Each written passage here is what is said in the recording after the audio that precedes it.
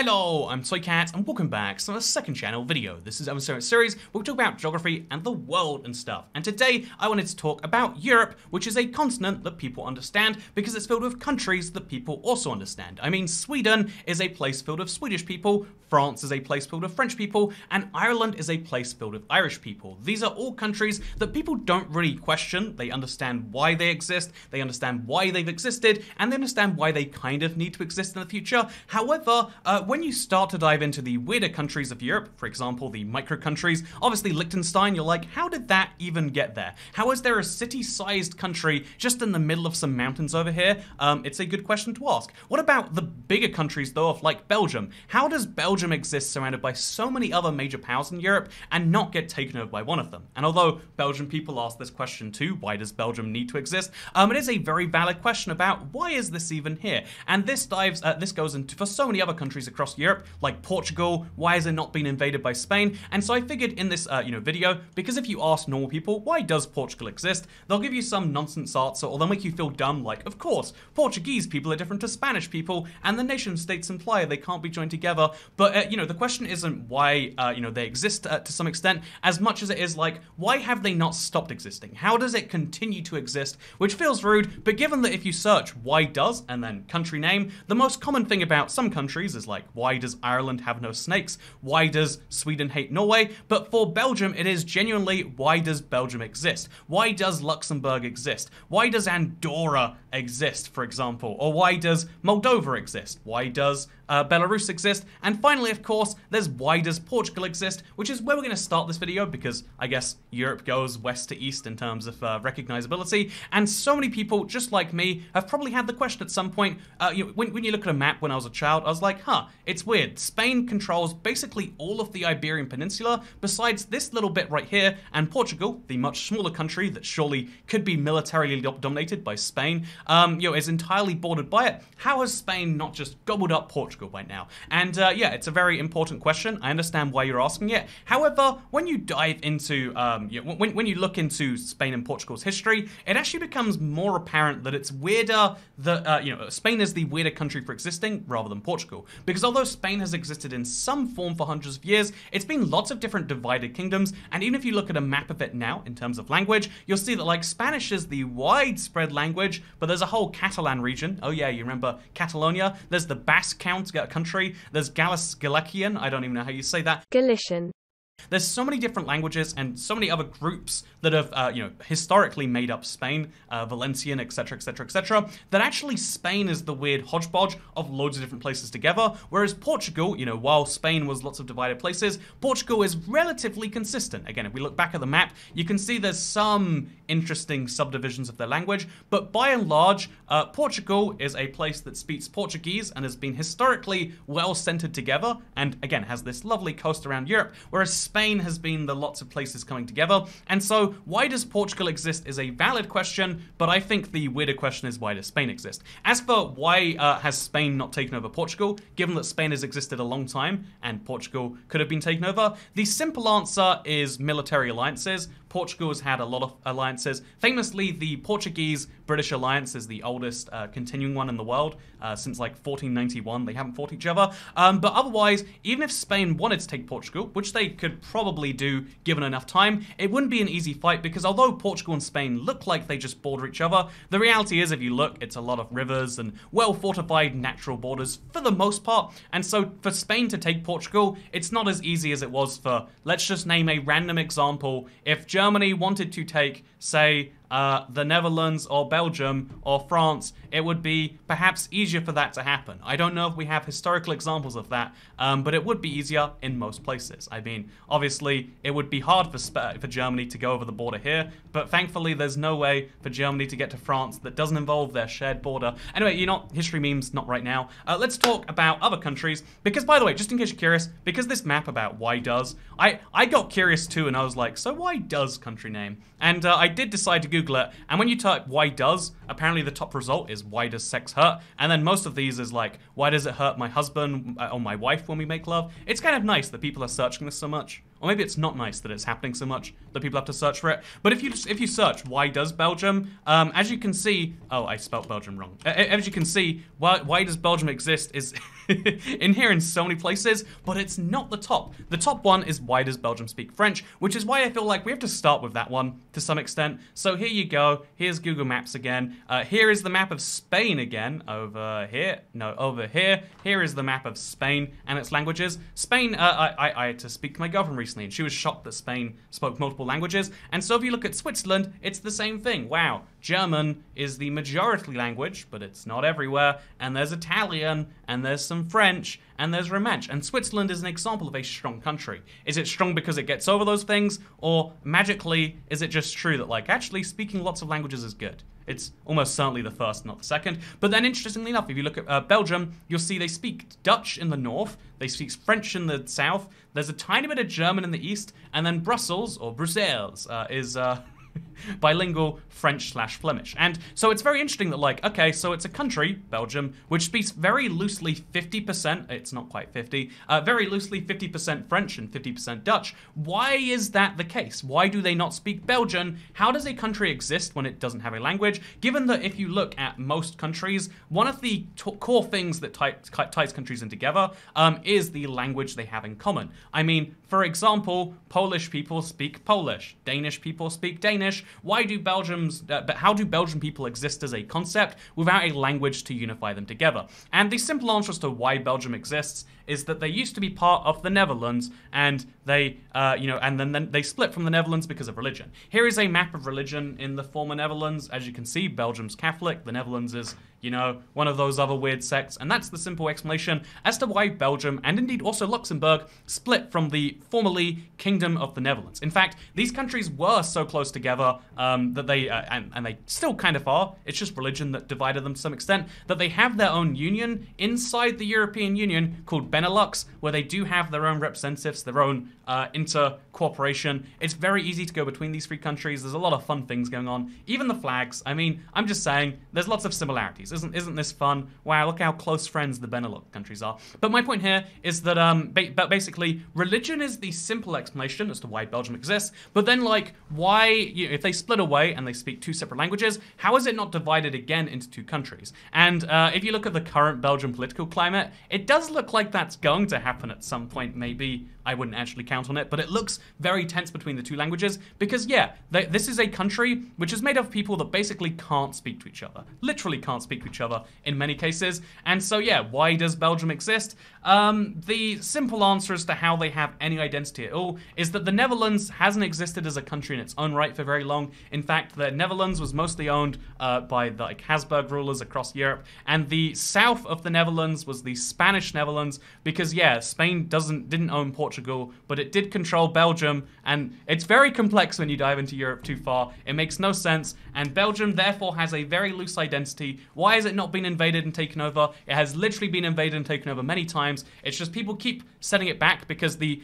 key goal for most of the last couple hundred years in Europe has been balance of power. If any country, if France had Belgium, they would be more powerful. If Germany had Belgium, they'd be more powerful. And so Belgium is set up very deliberately as a neutral country. Neutral in European affairs, at least. I mean, I would ask about, the bad things they've done in other continents. Like, I wish I could ask, like, a Belgian person to give me a hand in asking what atrocities they've committed, but, maybe that would be off topic for this video. So why does Luxembourg exist? So, short answer, it shouldn't.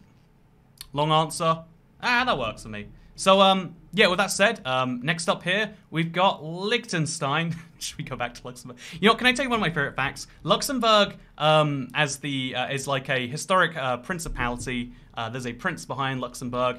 And so if you search Luxembourg, though, the bigger Luxembourg is the Luxembourg that was in Belgium. When Luxembourg went free from Belgium, they took a larger part of it to keep as their own. And so Luxembourg, the country, is smaller than Luxembourg, province of Belgium, which, fun fact, also speaks French, or it speaks Walloon. Walloon is actually different to French. It's just kind of close to French, and like dialects versus languages. It's all very confusing. And you know what else is confusing? Luxembourg. Yeah, it's a very small country, very rich country, very conveniently located as being like kind of neutral, center of the EU. It's been invaded a few times. But again, it's recent enough that that's fine. But then, so how about Liechtenstein? Liechtenstein is an incredibly historic country, and it's not only, this super historic country, but it's also a country which continues to have, like, some great influence, and which still to this day is ruled by a king. And so, how does a kingdom exist this small and not just get one day absorbed by Switzerland or Austria? And so, this is another history lesson, but long story short,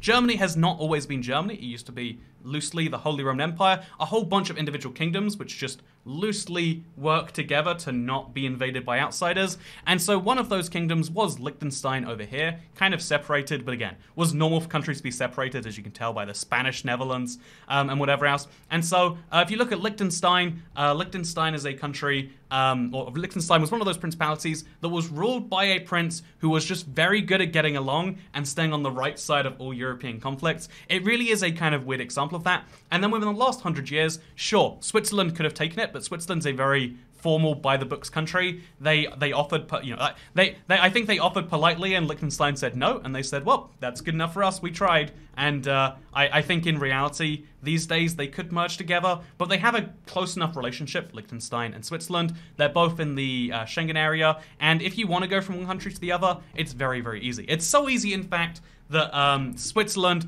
accidentally invaded Liechtenstein because their soldiers went a bit too far, crossed the border without permission, was very embarrassing, they had to apologize, and I think that's hilarious. So, therefore, the next country we should talk about, because micro-countries as a whole, we have to do a rapid-fire round. Why does the Vatican City exist? Because religious reasons and Mussolini. Sounds like a joke, but it's genuinely real. Why does San Marino exist? Very old, historic country, it's mountainous, it's too hard to take compared to the just asking them to do what you want anyway. Same kind of goes with Monaco. However, Monaco is a everyone's favorite country with a Formula 1 track in it.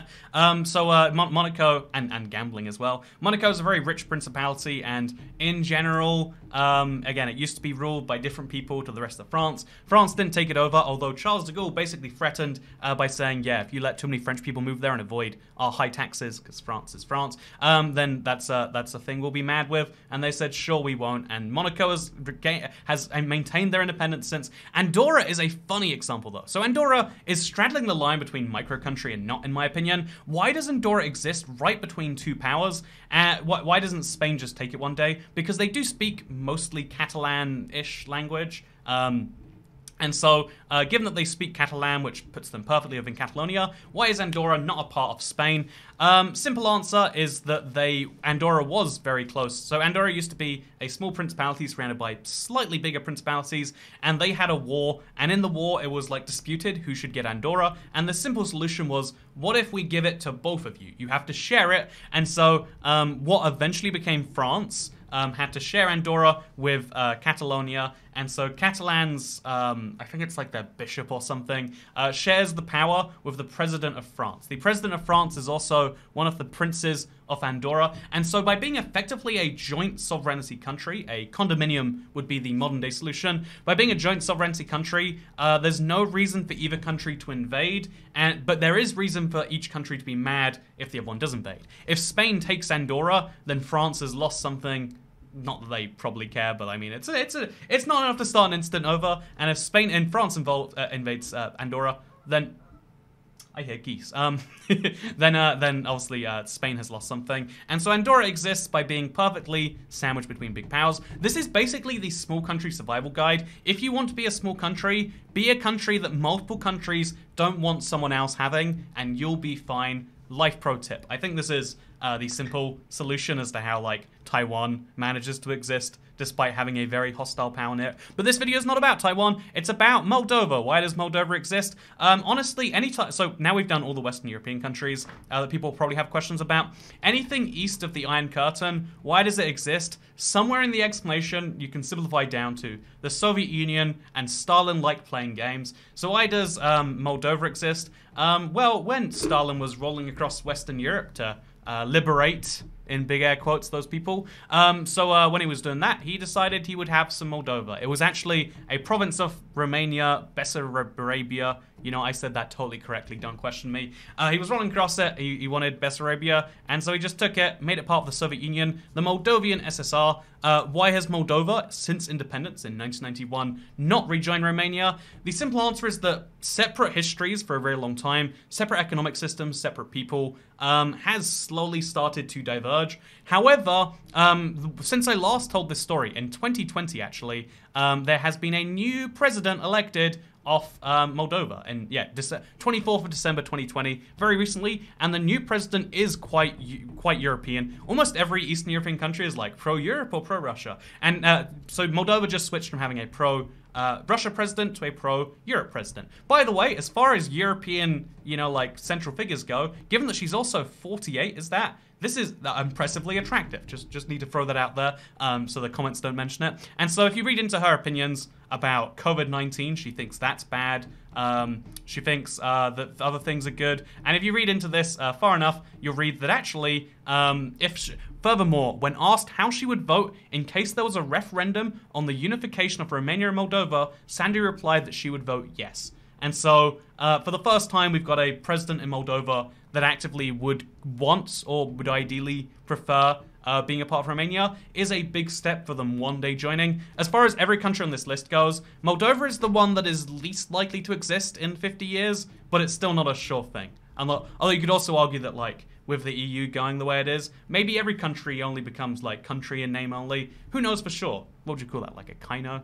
That sounds offensive. You know what else is offensive, though? People question Montenegro's existence. This is like the one country where you can't really blame the USSR. And I'll admit, if you look at this map right here, people don't ask why Montenegro exists. They ask why it has a Spanish name. So I figured I'd just go, why is it called Montenegro? Which, if I'm not mistaken, would be mountain and then black. Mountain black in Spanish. It doesn't have a Spanish name. It used to be ruled by Venetians.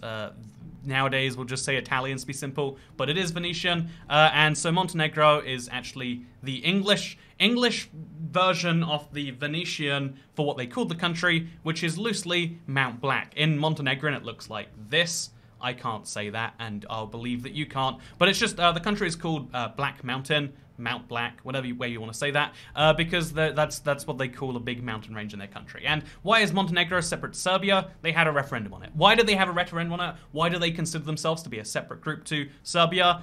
Principalities, old stuff. They have a separate language, but a language is just a dialect with an army and a flag. So why did they, why did they used to be separate kingdoms, and why do they have a separate language? It's because they're very slightly different people, slightly different history, so on and so forth. Serbia was on the downfall anyway. They figured, let's get out. And again, Serbia and Montenegro will both be joining the EU, so it's all kind of balanced out by that anyway. Speaking of things that are balanced out, the final country today, why does Belarus exist? If you look at Belarus, which everyone in the area, again, Ukrainians, Russians, Moldova, it seems to be called like Bielorussia is every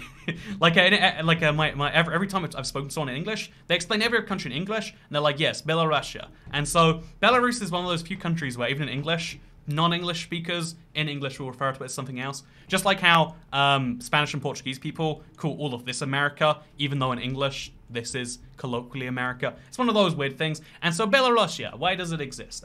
Simple answer as to why people question that is if we go back to these maps of various languages, you'll see, interestingly enough, even though Belarusian is the mother tongue, they speak a lot of Russian, and Belarusian is very similar to Russian. So why is there a country, the closest, by the way, the last dictatorship in Europe is what people call this as well. The last dictatorship in Europe that is really friendly with Russia has so much ethnic similarity. Man, look at the size of Russia. Like, the country name goes in the middle of the country, and so Belarus goes here. Russia goes over there, because there's so much Russia to the east and west of that label. Whatever. So Belarus is very questionable as a country. Why does it exist? There are separate people who are Belarusian. They're the most similar, probably, of all the former Soviet states too.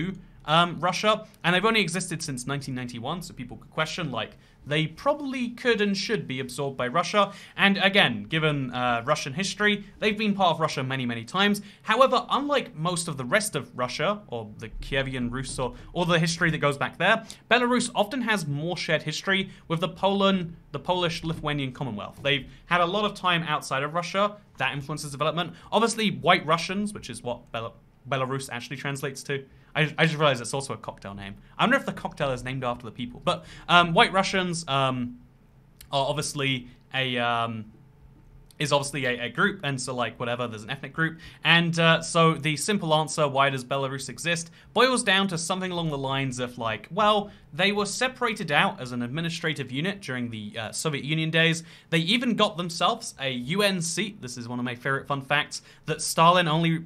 The reason Belarus and Ukraine, even before they were independent countries, had UN seats, which I think is one of the very few examples of that in the world, is because Stalin wouldn't join the UN unless they got independent seats, so he could have 3 votes instead of 1, which is hilarious, separate point. But you know what else is hilarious and is a separate point? Belarus feels like it shouldn't exist to some people, but in reality, it's just like, yeah, there's a slightly different ethnic group. These days, although they have a lot of policy aligned with Russia, they do also have some things where they go slightly different ways. And although it's the most likely country to just rejoin Russia, I also don't think it's very likely that they do that on their own behalf. So the place I want to finish this video with, because I think it's interesting, should we go? By the way, this is a map of the world. If I found this and I couldn't help but share it. This is a map of the world. If you show a country's size relative to the number of Belarusian speakers that live right there, and so as you can see, this is the future. You know, people who live in Belarusia dream of, and I think that is fun. Maybe you think that's fun too. Australia is actually, like, surprisingly big given this map. New Zealand too, right? Maybe they're just not distorted correctly. Speaking of things that aren't distorted correctly, my opinions. So let's finish off with saying that Belarus exists as a country because very different history. I feel like we're not rounding out the reasons to, like, why did Russia let it go independent? Because they let all their former Soviet republics go independent. Why did Russia make it as a separate republic? Because there are some Belarusian people who are very different, and, you know, like, again, the whole area they live on is different, the temperatures, the this is that. And then the final place that ends this is, like, okay, Belarus is currently a dictatorship, roughly is how you call it. They have elections, but, like, are they free and fair? Different question for a different time. But if you look into a fun fact, Belarus has had 1 president, Lukashenko, and if you therefore look at this fun fact, prime ministers of Israel by place of birth, you'll actually find out that, I think it's fun at least, you'll actually find out that there is, in here, there is, oh god, I've lost it. So there is multiple presidents who have been born in present day Belarus. In fact, there are 2 that have been born there, plus 3 in Ukraine, 1 in Poland. There have been more Israeli prime ministers born in Ukraine than in, you know, like, Israel itself. But more interesting than that to me is the fact that there have been more prime ministers of Israel born in Belarus than there have been presidents of Belarus. And is that a fun fact to end a video on? It's probably not, but my food arrived a few minutes ago. So thank you for watching. Second channel, don't care. If you want to give me money for no reason, these videos' quality's not going to improve in the slightest, you can go to patreon.com/toycat. It's linked down below. I wouldn't recommend doing it. There's no commitment to quality, just a commitment to buy, you know, silly food. And, you know, I'm going to waste your money. It's going to go badly. So don't click patreon.com/toycat in the description. Don't say thank you for watching, second channel, don't care, because I'll see you all next time. Goodbye.